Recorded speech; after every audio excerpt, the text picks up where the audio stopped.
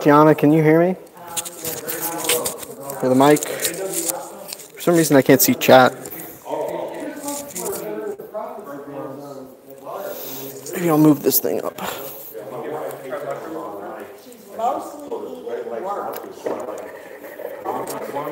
Shit.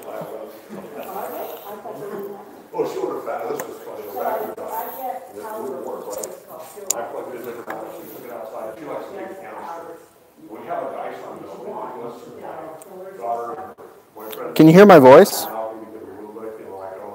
Can everybody hear me? Thank you. Oh, yes. Sick. All right, cool. Thank you. All right, I guess we're going to get started soon then. Thank you very much. Can you hear me while I'm all the way over here? Like, do you hear my voice through the microphone, or do you hear the rest of the room? Through the mic, or are you hearing the room?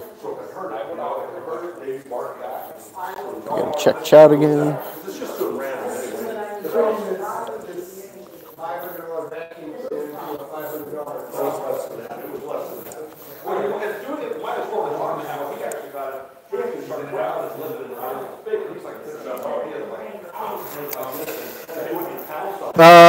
Well, that kind of sucks. I guess my whole microphone thing might not be working out. I wonder if it's recording through both? Like, okay.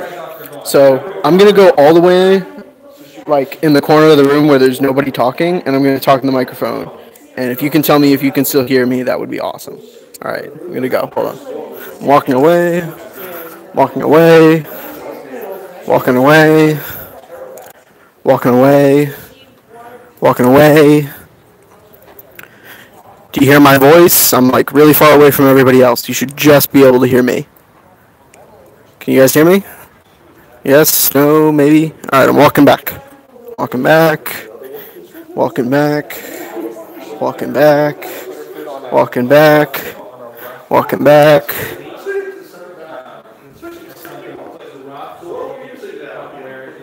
Okay. Alright. As long as like my voice is relatively clear, that is ideal. Okay, cool. Alright, I guess just hang out. You know. Okay. Sick. Thank you very much. Alright, we'll get started here in a minute.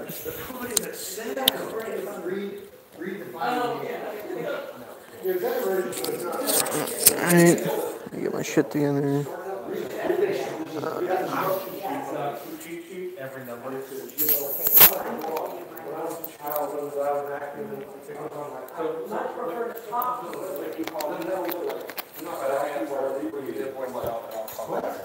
Okay.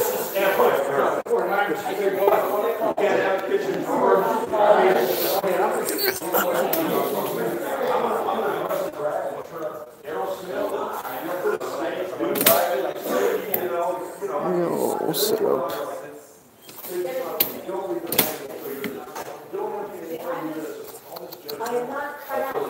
Okay. Alright, adjust this. Gotta find something better. I freaking forgot my, what do they call it? The fucking thing, the gimbal. I forgot my gimbal for the phone.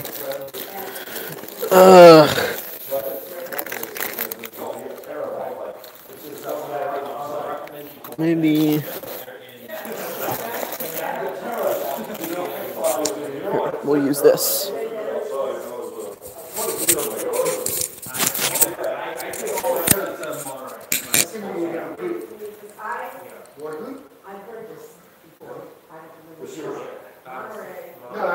Or Stephen has it. Yes.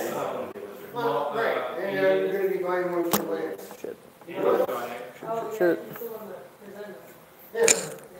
That's comfortable. You got it. What are you guys doing?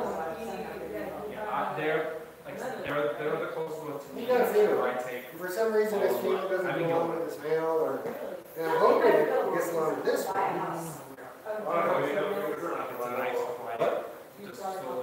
No, I just had this one. He did. He did another one. I had three, and then one. Point up a little bit more. I'm a firm believer in, you know, 5 or 6 or 7. Hair. Well, what they don't like. You know, not Okay, hopefully the phone stays cool and the battery level stays alright.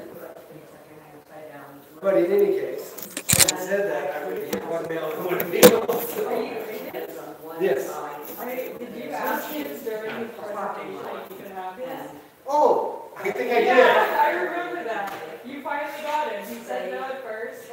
Well, He's coming back around. I think this is a different one. So yeah, he's got several. You know, was it a raggy or I was just thinking he's got a lonely female, I got a lonely male. It's gonna set that common to really, I'd be willing to loan my male to him. You know. Okay. But they're much better than, I don't know, what do people have? Those Savannah monitors? I have an Argus. An Argus is nice. That's crazy. Those Savannah monitors, they turn into bowling balls. You know, people overfeed those things. Oh yeah. Yeah. They load them up with rodents. They're really just supposed to eat insects, but people just give them tons and tons of rodents. I was reading one source that claimed seasonally they ate a bunch of snails and then they didn't eat for the rest of the year. I try to feed mine. When he eats rats, but I feed him. I let him go like a snake. You know, I let him. Gotcha. And then I feed him birds too. You know. Cool. When he's young, I fed him insects, but he's getting too big. He's just a maniac. I've got to get a bigger. I've got to effective. You know, somebody has a big. You know, when you get a I certain. need a cage that has the lights on top. Oh. Because he would just had a bigger cage and he ripped it. I mean, he just like. But yeah, we used to do a lot of shows. My I wife mean, and it's I like, used to. one guy told me that it tries to dig out and they put the stuff back so he wouldn't see it. And they seem really smart because I've had a So like the Audubon Society and Cupertino, they'd have like an annual educational show, West Wind Bar.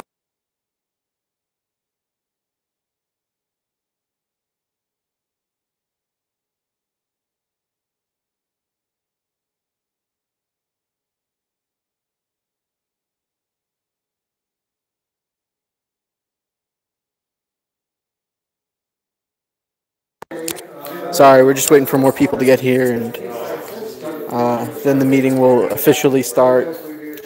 There's going to be some like Herp Society business, like club business, basically like upcoming events, you know, president stuff, the stuff that they deal with, financial stuff, and then we'll get to the actual like talk. But it's not quite 7:30. You just gotta go in there and say, I mean, maybe this just is where I'm at. I really even haven't had anything. Have a meeting all order now. Oh, completely shut down. Alright. Cards up here. I've got a box at home and I was thinking Rhonda and Tony would show up. If you want to take some more, maybe take half or. Oh, you got, yeah, just take. Yeah, put that, that's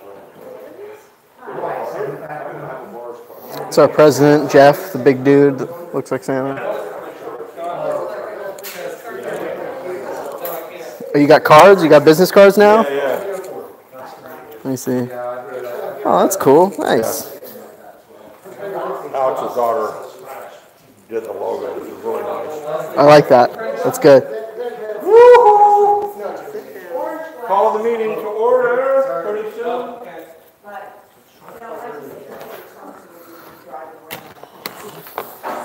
So we have someone here who wanted to speak, and I guess she's talking to people and recommended the veterinarian sing, and what's her name is Eva? What's your name again, Betty? Eva. What's yours again? My name is Peggy. Peggy, okay. I'm glad to see all of you. Anyway, So this is our March meeting, and next month we have Beth Dawson, our local herpetologist. She'll be coming back from Belize. Oh, really? So I don't have the day before, so there may be some slides. I was working on getting a title. I have to get a title before she goes. And then in May we have Kyle Hollingsworth doing tigers. He's a breeder of Dubai. You know him? No. Yeah, we Tigu night. Maybe you'll bring the tigers. And after our last carnivorous plant lecture, I got go big or go home. I got a cobra lily. I ordered it not from them because they don't have it right now. They're the ones that grow 3 feet, but they live. Their roots live in the frozen water, so they can't stand the roots to get hot. But I live in the Bay Area. It's not that bad. Just if you lived in Alabama, they die or something really hot. The Bay Area, you can kind of do it. And the guy that was here last week said not to. I can just put it in a pot like a regular one, but the trick is, one of the tricks is to put it in a pot of terracotta with sand and plug the hole, and then you fill it with water, and it becomes like these. That's what Egyptians used to refrigerate stuff. You know, they probably dig like a pit or something, but the evaporation through the terracotta.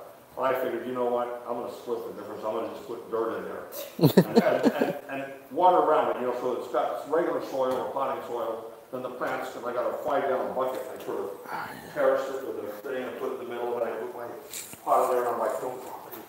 You know, I gotta wash my hands before I touch the bucket, you know. And we'll see.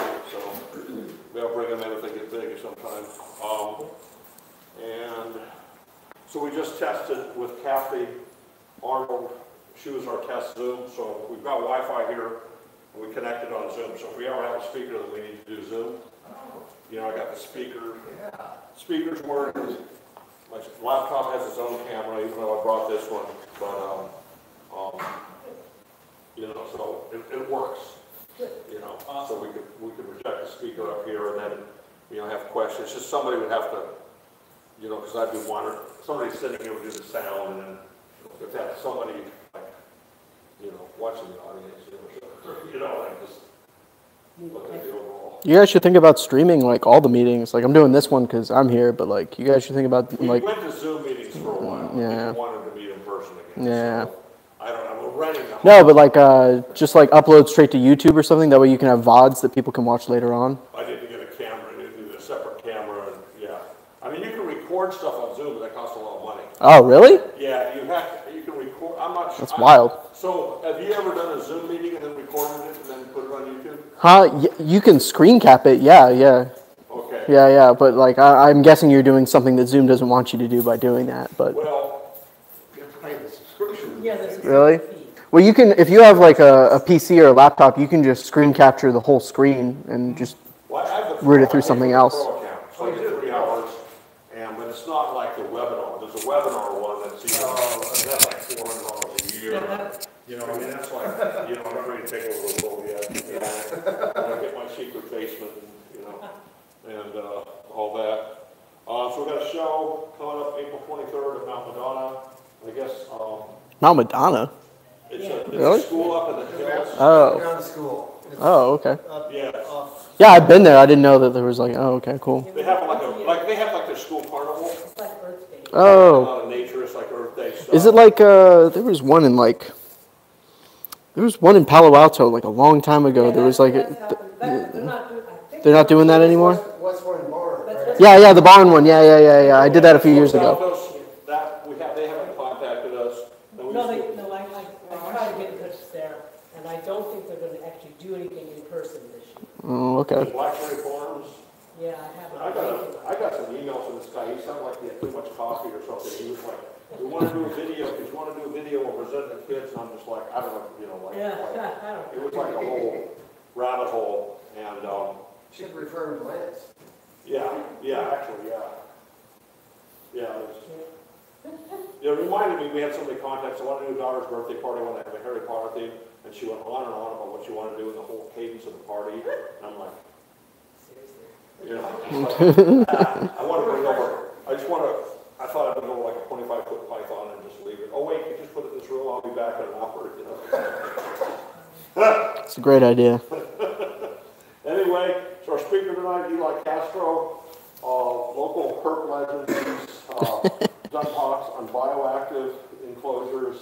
He raises the insects. He has a YouTube channel, Heretic Nature. Heretic Nation. Nature. I'll throw. It'll be on the screen He later. has a snake.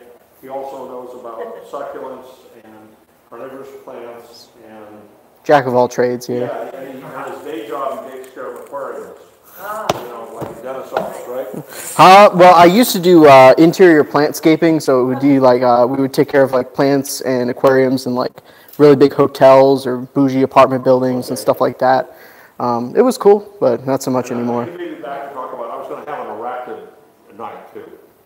So you know, like Scott's not going to show up for that one. well, well, I had my daughter was super terrified when she was a toddler. I think I mentioned before. I put her in the street and I closed it on her, closed her in the car seat, and she was little.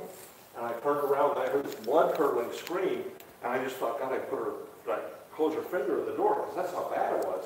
But it's like, wait, that would have happened sooner. And I turned around, there was this little radio, little cave kids. Little cute, she was just looking at it like this, just terrified. So I got a spider, I got a tarantula, and I let her see it from a distance. So I got her where she would crawl on me, and I sort of tried to desensitize her to it. And then what happens is my wife would have a female friend come by, and she'd come over to me, and she's, she wanted what? All right, no further ado, I'm going to turn the lights off. Cool. There's the only cast throw. The Papuana python that's prodigiously pervaded on. We also have free stuff on the tabletop. Oh, cool. Well, I'll definitely put that up on the screen later. But yeah, so today's talk, I'm going to talk about Papuan pythons, or Papuan pythons if you're from other places. Really, really cool snakes, not too often seen in the hobby, mainly because breeding them is, we're getting better at it, but it's been a bit of a challenge for like the last couple decades that they've been around.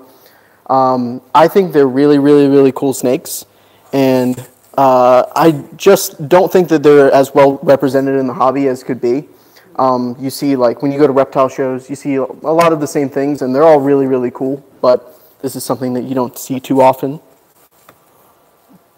So, where I got the idea for Papuan pythons, the first time I ever saw one was at the Hamburg Reptile Expo in Pennsylvania. I grew up in Philadelphia, and I would always go to the Hamburg Expo and the Oaks Reptile Expos. Those were like the main local ones that we would go to, and I don't know if you guys have ever been to a reptile expo that's not in California. In some of the other, like, less regulated states, they're wild. Like, you could walk into a Hamburg or an Oaks Reptile Expo with, like, $600 in your pocket and walk out with a rhino viper, like, no questions asked. It was wild.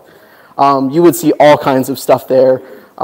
Just depends on, like, who you knew and what you checked out that was under the table.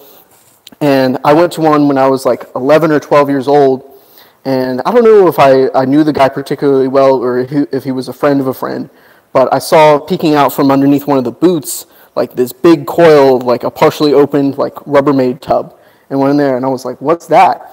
And it's this like crazy olive colored python, and he brings it out and he lets me hold it. It's a big female, like 12 or 13 feet, and I just thought they were the coolest snakes I'd ever seen. And I'm like, what is this? And he's like, it's a Papuan olive python. And a lot of people have heard of olive pythons, like the ones from Australia, but these are a different species. They've been isolated on Papua New Guinea for a long, long time, and they're really, really unique, kind of like a symbolic species, like an apex predator for the island that not a lot of people know about it.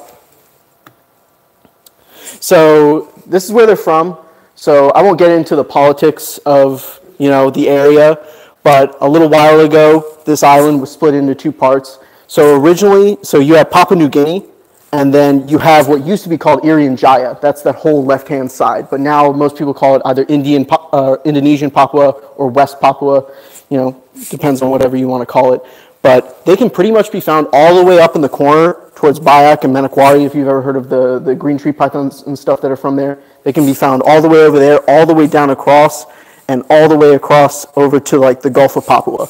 But the thing is, all of the ones that come into the United States, like 99% of them are imports, and Papua New Guinea doesn't allow exports. So pretty much all of them come from Indonesia, what is technically Indonesia.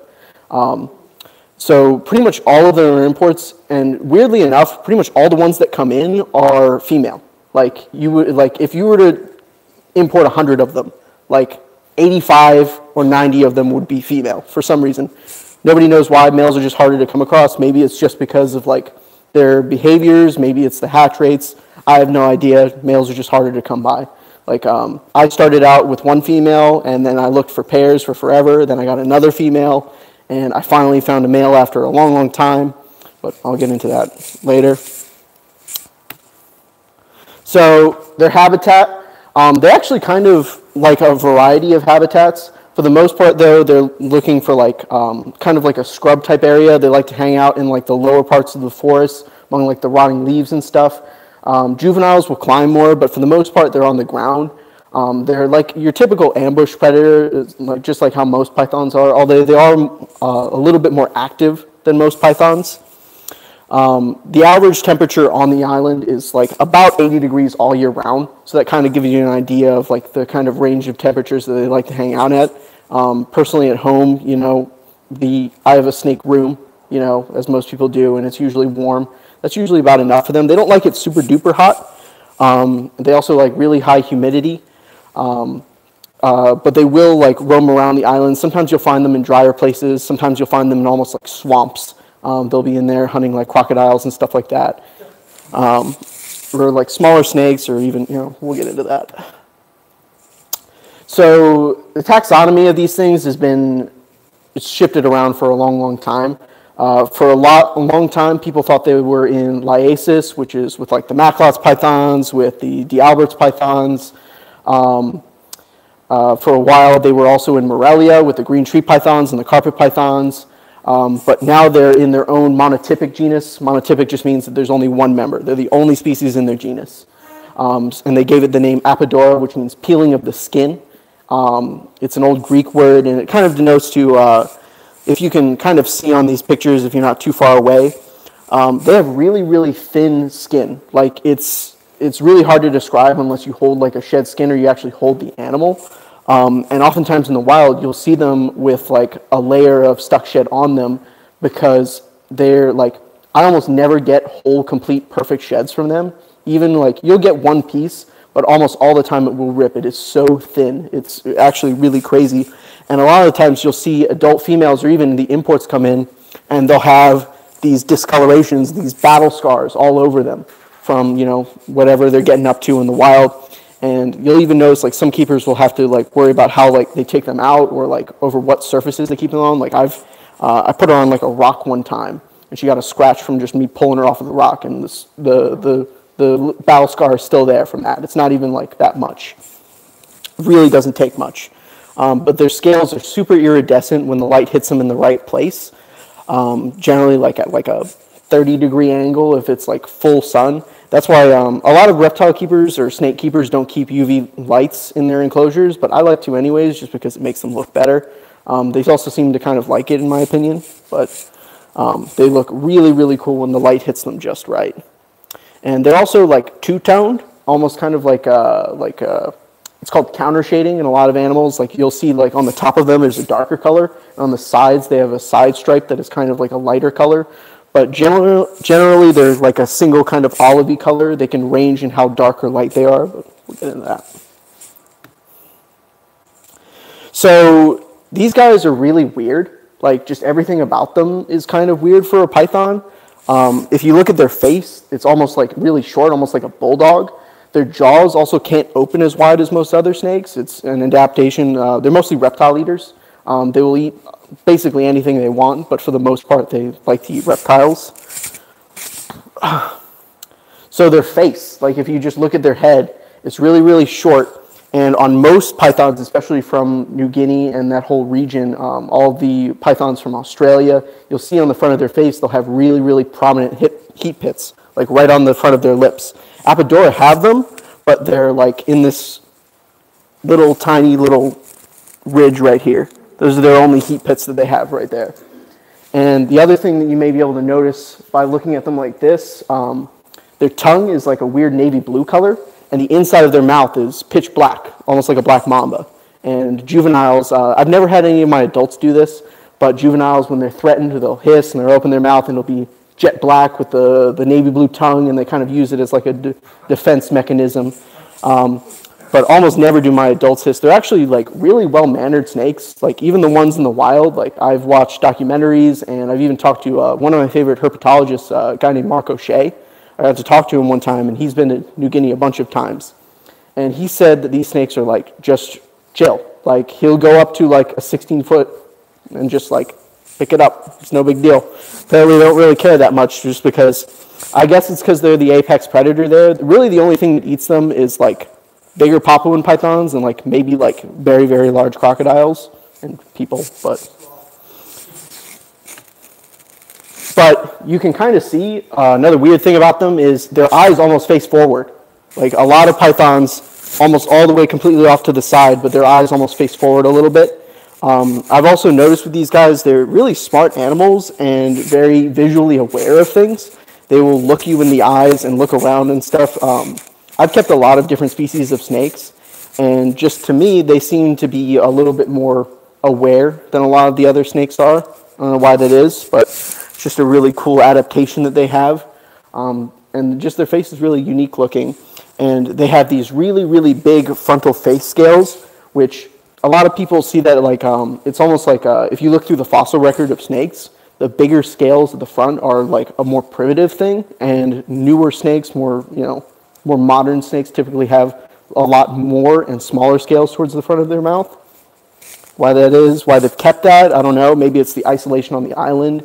Maybe it's just an adaptation for the foods that they eat.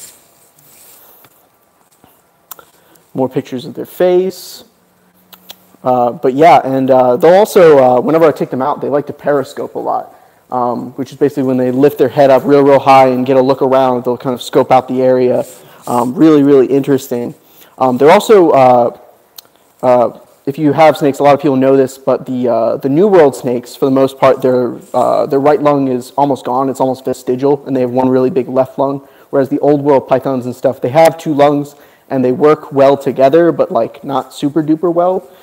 These guys, and you'll hear her when I have her out later if you want to hold her and stuff like that, they breathe. You can hear them breathing. It's almost like a whistle or like a wheeze, almost like when I first encountered them, I was like, does this snake have like an RI or something? And it's like, no, like that's just kind of how they sound. When they exhale air really quickly, they whistle sometimes. It's really interesting. So another cool thing about them is they can change color. So they can change the color of their skin and their eyes really, really dramatically at times. This is the same snake about like 4 months apart. Generally speaking, I find they dark up a little more during the winter time. And also like females, when they're ovulating, they'll tend to darken up a little bit. And other times they'll kind of fire up, almost like if you've ever had crested geckos and stuff. Sometimes they'll just be fired up. They'll look really, really nice and bright.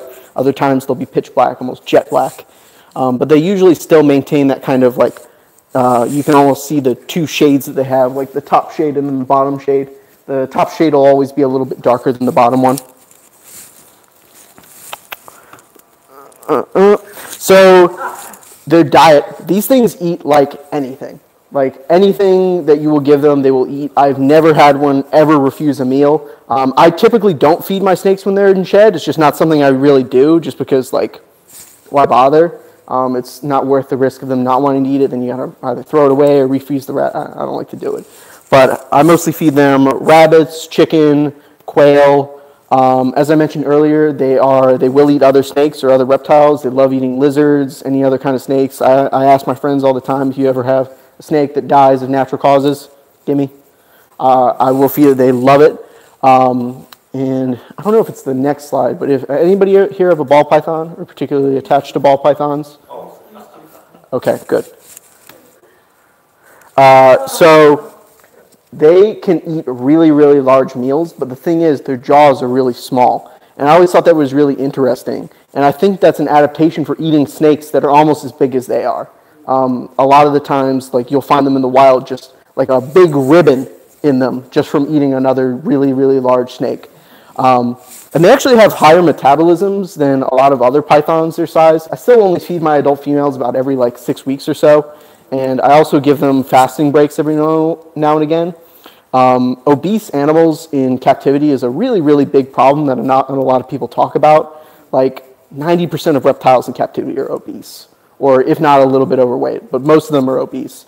And the thing is with reptiles is once you see that they're like fat, it's pretty much already too late. Like they already have filled up all the fat in their liver, and then only after they filled up all the fat in their liver does the subcutaneous fat start to build up, and that's when you're going to have a bad time. So I do recommend with all reptiles, but especially these, to temper your feeding. Definitely, I don't like hard, like set feeding schedules because people will get locked into them and not like look at their animal and like feel their animal and see what they're actually like looking like, their body mass, their muscle, like how much, what's going on, actually feel them. So yeah, they are ophiophagous, they love snakes, and they actually have like a particular technique to catching snakes, I've found. So they are really, really driven by scent, and they will kind of sniff up alongside the snake. They'll follow them for a little bit, and then they will grab them by the back of the head. These snakes will eat venomous snakes in the wild, and that's kind of an adaptation to avoid. Over in Papua New Guinea, they have the Papuan taipan. It's one of the most venomous snakes in the world, and these guys will eat them. And they basically go up from behind them, grab them by the back of the head, and they are so strong. These snakes are one of the strongest pythons I've ever encountered for their size. Like, if anybody's ever held, like, an anaconda or something, you'll be like, what? Like, even a small one, you'll be like, wow, this snake is really, really strong. These are like those, but for pythons. They are very, very strong animals. And they'll almost pretty much just like, they don't even like, with snakes and stuff, they don't even bother with constriction. They just break their necks. It's all that's really needed. And another thing, so this is one on the right. They have a big problem with, well, not a problem, it's what they do. They're cannibals. They will eat each other pretty readily, almost like king snakes and stuff like that. They love to eat snakes, and they will eat each other. You have to really tread cautiously about having these animals together. What a lot of people do, and what I've done in the past, is have a cage with a divider, and you'll keep them kind of side by side together for a little while. They'll kind of get used to their scent. Another thing you can do is have the female's cage and take a shed from the male, throw it in there for a little while. She gets used to his scent, be like, hey, and we'll get into breeding and stuff a little bit later.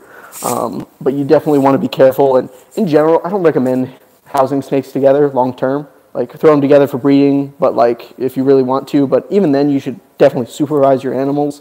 But throwing together like a pair or a trio, I mean, nothing goes bad until it goes bad, That's the way I like to look at it. It's not worth, that right there is like a $1,300 mistake and years of work down the drain, So these are the kind of housing that I like to keep them in. These are big snakes. Marco Shea, he's an experienced herpetologist, but very few people are really good at eyeballing stuff and seeing how long they are. He says he saw one in Papua New Guinea that was 18 feet long. 18 feet long is huge. That is a really, really big snake. More commonly, they top out around 15 or 16 feet for the biggest females. And males get almost as long as females, but they're just not as bulky. They tend to be a lot skinnier. So you definitely want to keep in mind how large these snakes are, and they are quite active. I'm not going to tell you exactly how big or the bare minimum for your snake cage, but just use common sense. This is a big animal, you need a big cage. They also appreciate a climbing bar, and you want to factor into the kind of cage. Usually you're going to have to get like a custom-made cage or buy from a major cage manufacturer to house one of these, or just build your own cage. I like animal plastics, so my go-to. Vision cages also work pretty well, but these guys tend to outgrow the biggest vision cages, and vision cages are kind of expensive. That's another thing. But if you can find one used, I think I got this from this one I have my males in right now. I got it from some pet store in I want to say Campbell. I forget what it was called. Pets and More. That's where I got it. They were housing their carpet pythons in there a while back, and I picked it up from them from real cheap. But that'll work out. Those of you who know me, I'm really big into bioactive stuff. It's kind of my thing. And I've kept them bioactive for a long time. And it kind of works. They're really big snakes. They poop a lot. They pee a lot. So you kind of want to factor that in. They also really like to have a leaf litter floor. And I'm not a working herpetologist. I'm not an expert on these snakes or snake adaptations in general. But I have a theory as to their iridescence and stuff and their general behaviors in the wild. I think that the iridescence that they have helps to break up their pattern when they're hiding amongst the leaves and stuff. It kind of looks like dappled light that's coming from the top of the forest. It's kind of a working theory that I have. as to why they're so iridescent. Same with the other iridescent snakes, like the D'Albert's pythons, the white lips. So climate control. I kind of went over humidity and temperature a little bit earlier, but I like to have like their general temperature in the cage to be in like the high 70s, low 80s, and then they'll have like a hot spot for digesting food that's at like 88, but not that much higher than that. They really don't like it any warmer. And in fact, like during the wintertime, I drop them down. They handle like the 60s no problem, and they're still active. And they even do this in the wild too. They're pretty active when it's cooler and in higher elevations. You always, like this is a huge mistake that a lot of new reptile keepers especially make, and even, people get complacent, is to not have good thermostats. Like, buy the money, get a good thermostat, because you can ruin your whole collection by not having one. Preferably one that's proportional. It doesn't have to be proportional, but those generally tend to be. And what I mean by proportional is you set them at a temperature, and they vary the wattage to keep it at that temperature constantly, rather than the ones that go on and off. They generally just tend to fail less, and you want one with a fail-safe feature that makes it so that way if it does fail, it fails off. It doesn't continue to be on and cook your snake. Definitely don't want that.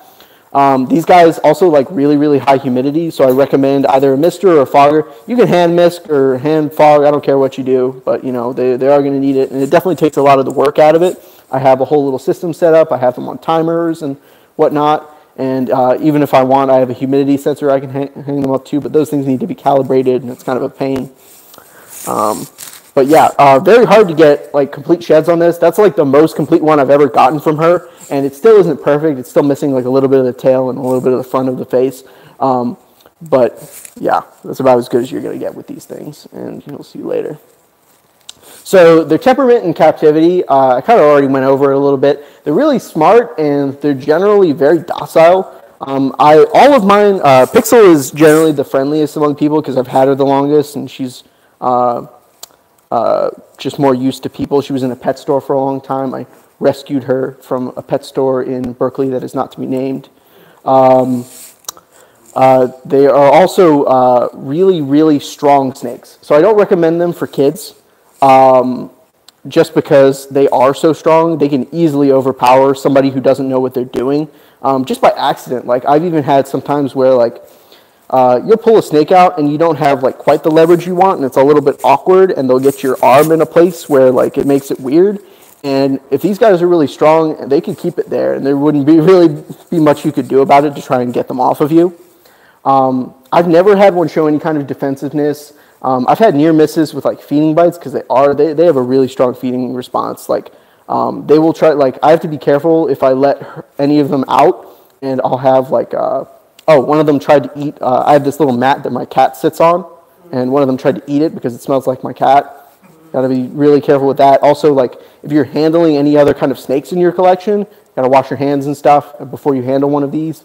They love the scent of any other kind of snakes. They love. I find corn snakes and ball pythons, love them. It's like spaghetti. Yeah, even imports really. Imports are really nice. Just you got to be careful with imports, and I'll talk about that in a little bit. Here's some pictures of them with some kids and them doing the kind of periscoping thing. Really, really active and inquisitive snakes, always kind of wondering what's going on in their environment. Find them really, really tolerant of being touched and whatnot. Not like a lot of other snakes, especially like you would never do this with a lot of like wild caughts or long-term captives. But she was a snake that was taken from the wild at like 3 or 4 feet long, and she's been friendly since I got her, and she's just as friendly now. So pretty much all of them are going to be imports. So you're going to want to keep that in mind. Importing reptiles is not for new people or for people who don't have the money to be able to treat them. Pretty much all wild reptiles are going to have some kind of parasite load. It doesn't always necessarily mean that they're going to get sick from it, but you're generally going to want to quarantine your animals and take them to a vet, get a fecal done at the very least to make sure that they're clear of everything. There are, like, I've had people teach me how to treat snakes at home, so it's not that difficult for me, but if you've never done it before, definitely take it to an experienced reptile vet to do this. There are kind of newer methods nowadays that, like back in the day, we like people used to just like soak their animals in ivermectin and stuff like that. We don't do that anymore. Ivermectin pretty much has, in order for ivermectin to work on snakes and stuff, it's a really common like dewormer from back in the day. But in order for it to work on reptiles, it has to be dosed within basically an inch of their life. So it's like not really worth it. You almost got to kill your animal to kill all the parasites. But do not trust, like, so, say you're buying from a wholesaler or an importer, even like, you know, some guy at a reptile expo, somebody with, you know, reputability, still get your animal tested. You have to do your due diligence because nobody's going to do it for you. Every once in a while, you know, you trust somebody or whatnot and you get screwed. So I definitely recommend to get your animals tested. And even if you have, like, especially if you have a large collection, every once in a while, take a random one out that you've even had for a long time and get a fecal done for it. It's just good keeping. It's not worth losing your whole collection over like a couple $100 to do a fecal exam. So definitely tread carefully with these guys breeding. I've told people my stories with these guys. I've attempted breeding several times. The first time I did it, I got a male. I unfortunately lost him. We kept them in a divided like 8-foot by 2-foot cage. So for the breeding season, they were both in like half and half, and we kept them together for a while, and we introduced them together. There was no signs of her wanting to eat them or anything like that. We had locks, and then the next night I came in, and I saw her basically trying to kill him, and she wound up doing it. She didn't get to eat him though, but you know, eventually I got another male. I've been trying again. All I've gotten is slugs, and I had one stillborn last year. It's been a real struggle, although there are people that have had success, especially in Europe. I know a couple of German breeders who have had full clutches, but it's a lot of work, and the babies generally tend to be a little bit hard to get started. Generally, you want to try feeding them something really pungent like fish or frog or something like that to get them going, and then you can switch them. And after they get like a few meals in them, they're good to go. I find that's the case with like a lot of baby snakes. Once you get over the hurdle of like the first 2 or 3 feedings, they're generally pretty chill. So yeah, in conclusion, I think they're really cool snakes, really interesting animals that need a lot more attention. There's no morphs of them that I'm aware of, but I think that's just because like nobody breeds them and there's very few imports. Maybe one day we'll get albino Papuan pythons, but not yet. I really like them in opposed to the Australian olives just because of their general temperament. Australian olives, especially when they're younger, tend to be like really nippy and also musk all over you all the time. I've never had that happen with these guys. But yeah, really cool snakes. If anybody has any questions, feel free to ask. Jeff? What kind of a question is that there's a Bucerana breeder in Uruguay. Mm-hmm. I know they eat other snakes and the rear fang plus a constrictor. And he said that, you know, when he was breeding them, whenever he had cannibalism, it was always after breeding. Mm-hmm. There's always a female that killed the male, and the male didn't resist. And I started thinking about it. It's like if there's any hint of starvation, Mm-hmm. the thing from the male standpoint, by being a meal, by taking one. Oh, you're going with like the Black Widow theory, like the yeah. You know, the female can sequester the sperm for several years. So she, by her being well fed, then his genes can go on more than if she didn't eat him, and maybe she would starve to death. You know what? I mean, so that's. Take her out to dinner, guys. You know, that's like totally, I think that's completely plausible, especially because of like so few males you see coming out of the country. Like, their natural food supply that could be a sign that what they normally eat is a supply. Yeah, I don't know. Just because like they're such generalists, they'll literally eat anything. Like they've been documented eating crocodiles up to 9 feet long, wombats, other Papuan pythons, basically anything on the island. But you know, who knows? You know, if they're hungry enough, and generally it is the females that eat the males, just because I feel like a male trying to eat a female would be difficult, just because of how thick around the females generally tend to be. Why? Bam.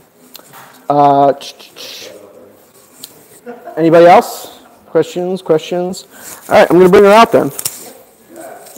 So, here she is. You have a male, so you could breed these. Yes, I do. So I think I'm retiring Pixel here. I think, I've tried a few times. I don't know if it's her or me, but I'm kind of spent on the idea. I have my other male and my other female lent out to somebody, and they're going to see what they can do with them. But for now, like, she's just going to be a pet. And generally, when it comes to breeding, I like to give my snakes a year off in between. Even attempts, even if I don't get anything, I still like to give them a year off from like the whole process of feeding them and then cooling them down and stuff like that.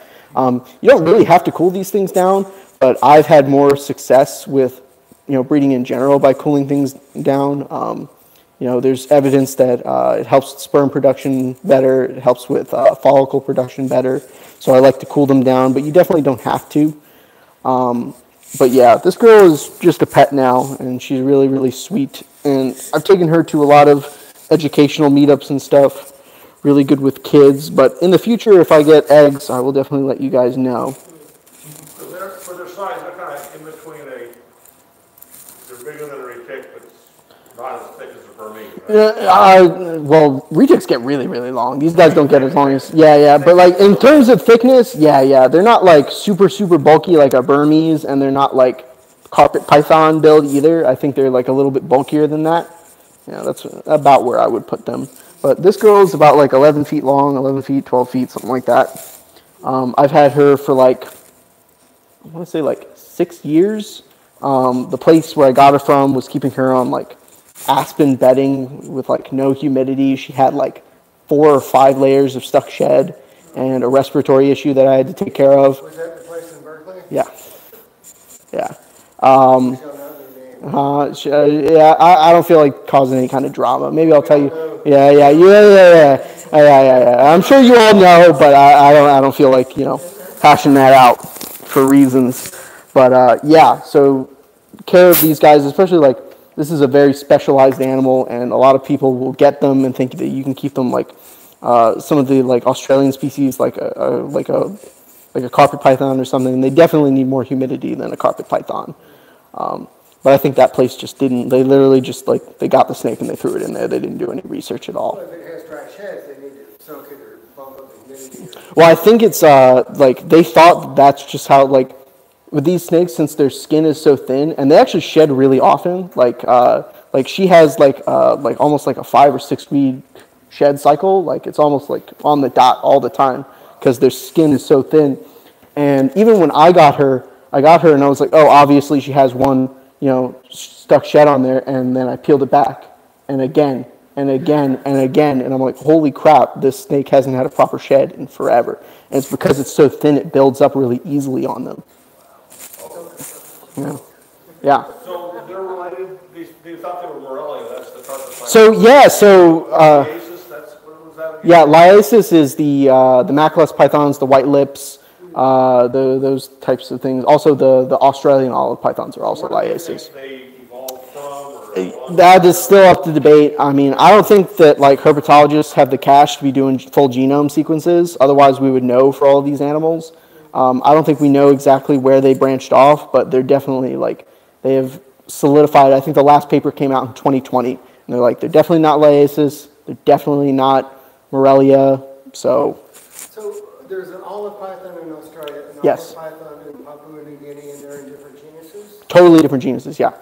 Yeah. The Australian olives are liasis. These have their own. It's Apodora. And if you look, I should have put a picture of the Australian olives in there, but they have the same general like skin tone.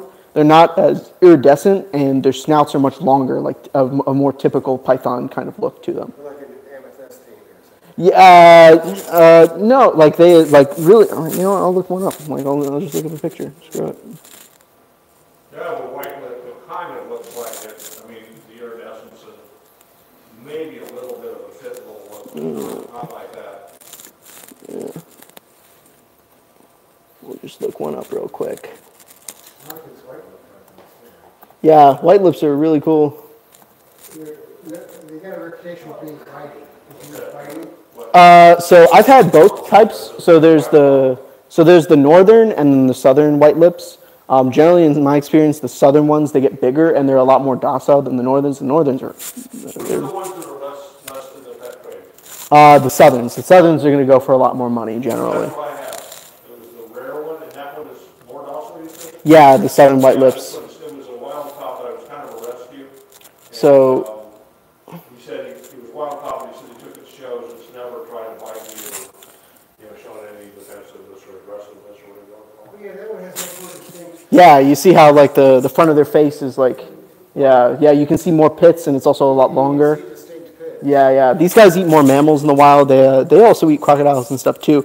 But that's like, you can kind of see why the original people who discovered them would be like, oh, olive python. New Guinea's really close to Australia. Give them a different name. Huh? It's confusing.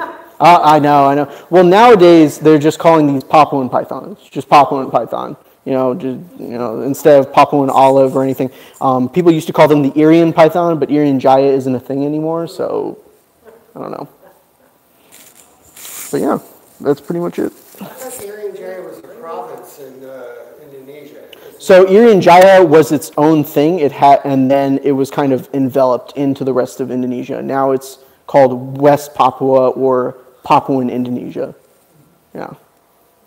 I don't pretend to know about all the politics and the world history of that, but oh yeah, sure. Yeah.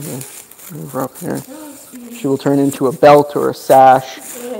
They hold on real tight, especially because I find that adults, they're not real big on like climbing or anything like that. So generally speaking, when they're up high, they grip a lot harder than they really have to. I'm like, you don't need to like, I got you. You don't need to like hurt me. Yeah. Oh yeah, God. I was like, wow. Yeah. Where did this come from? Yeah, that was a minute ago. That's a blast from the past. But yeah, really cool snakes. Please, can I have my hand back? Thank you. Oh, she'll also like loop into the belts and stuff. Yeah. Okay, cool. We're good. So yeah, that's the presentation. If anybody wants to come up and pet her or look at her, you're more than welcome.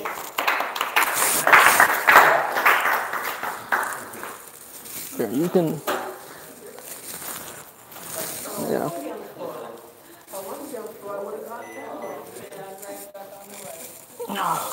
See, this is what I deal with.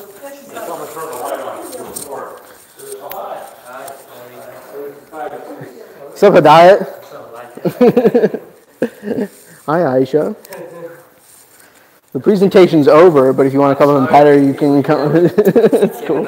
It's all right.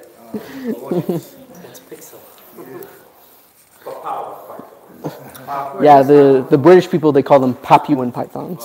Yeah. You want to pet her? You can if you want. Long tail. Long tail for a female.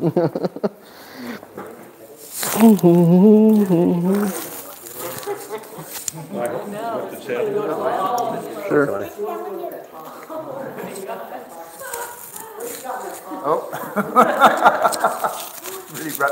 You ready to poop? She ate like a week ago, so she's probably due for a poop at some point. Hey, I've been informed. Hopefully. All right, that's it for the stream. Bye-bye. Oh, I bet. Up the cage.